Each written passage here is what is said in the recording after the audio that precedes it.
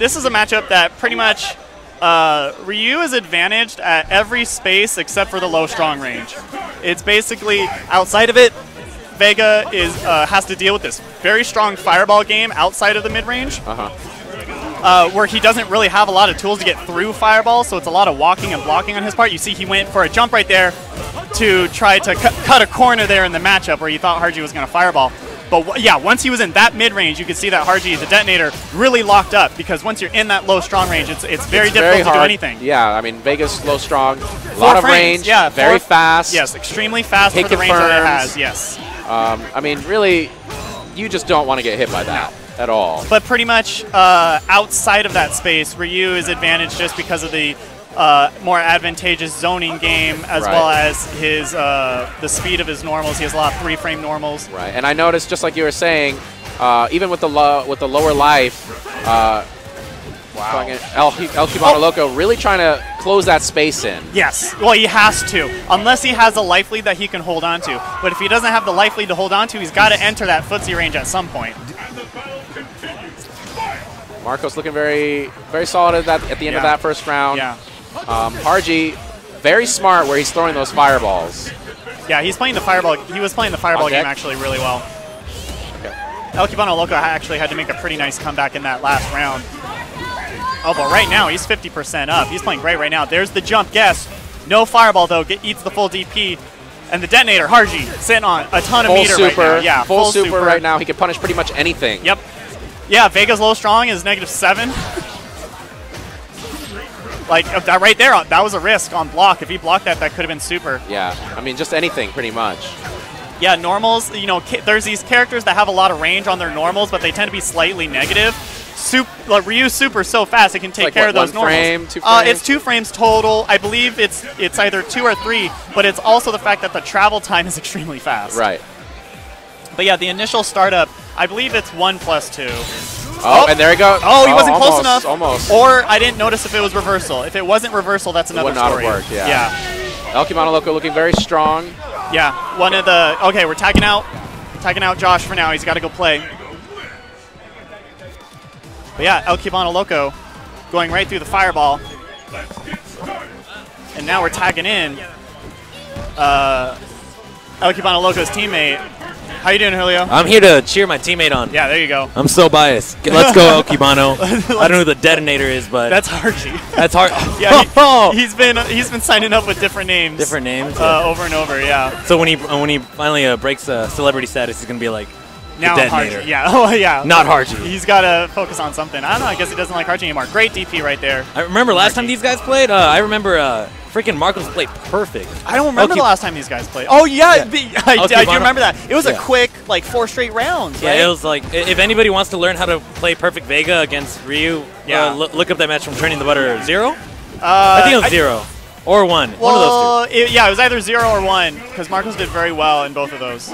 But now Marcos, got the full jump in. You think he can make a comeback? I mean, he totally could because he only needed 1 more hit confirm, and there it is. Gets the close fierce while the detonator has all the meter in the world. Yeah, to blow that up. That was so brave. Should have grinded an uppercut. Yeah, you know? yeah. An uppercut. That was extremely brave from Vega. And now he's on match point. Man, I think Vega wins, dude.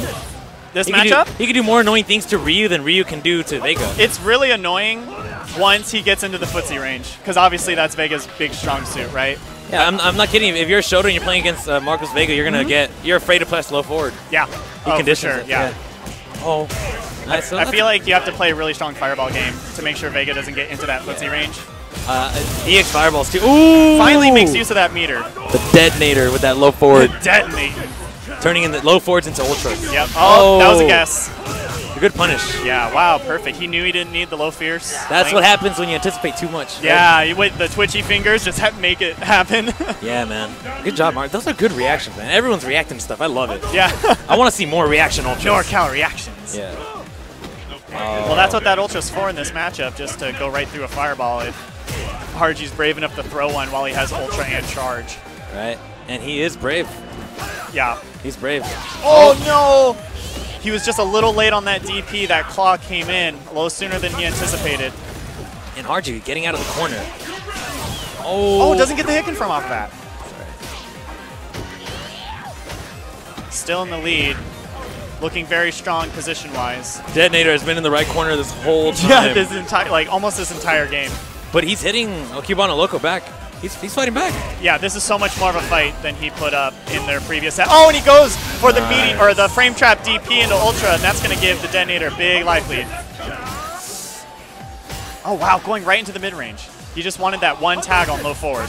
I don't know how Cubano Loco is going to pull out this comeback, but he has a lot of meter. I'm guessing he should do a red focus gimmick. If he gets some sort of chance to do that. Oh wow, fireball right to the face, so close. Wow. Much different than last week. I think, yeah. Last week was very one-sided. Or I mean, 2 weeks ago, or whichever one it was. Last time they played. Last time they fought. Okay, that's a good choice. Cubano Loco's gonna just let himself adapt to it. By the way, that block stand roundhouse from Vega, it's pretty punishable. He could have sweeped it. Just the stand roundhouse? Yeah. Oh, if I block 2 hits of it, I can punish him with my elbow. Both hits. Okay. Yeah. It's surprisingly unsafe. Oh, that's good to know. You can probably just DP that then if it's that deep. Yeah. Whatever the spacing ends up being. Wow, great jumping. He's been getting jump-ins whenever he feels like it. Yeah, it's really hard to anti-air Vega because he has that roundhouse, that jump roundhouse just sticks out. Yeah, I mean, and also the jump fierce, the hitbox is so far below Vega's vulnerable area. Exactly, that you have to kind of, you have to contend with the hitbox. Yeah. So if you're anti-airing with normals or DPs where you want to, do them as late as possible, the timing's really tricky. Exactly, if you're trying to go for those nice late anti-airs. Yeah, the clean ones, yeah. It's going to kill you. Yep, you have to anti-air very early, which can lead to trades. Yeah. There we go. And not full damage. See, he didn't want to go all the way deep because he probably would have lost it. Yeah, if you want to go deep to get the full 160 off of that DP, it's very hard to do it with Vega. Yeah, especially against Vega. But Cubano Loco showing that he's the more dominant player in this match. Oh my god. Oh, and he gets a stun. Do a cool combo. Well, I wish he had more meter for it. There we go. Wow. Yeah. Good job, El Cubano Loco.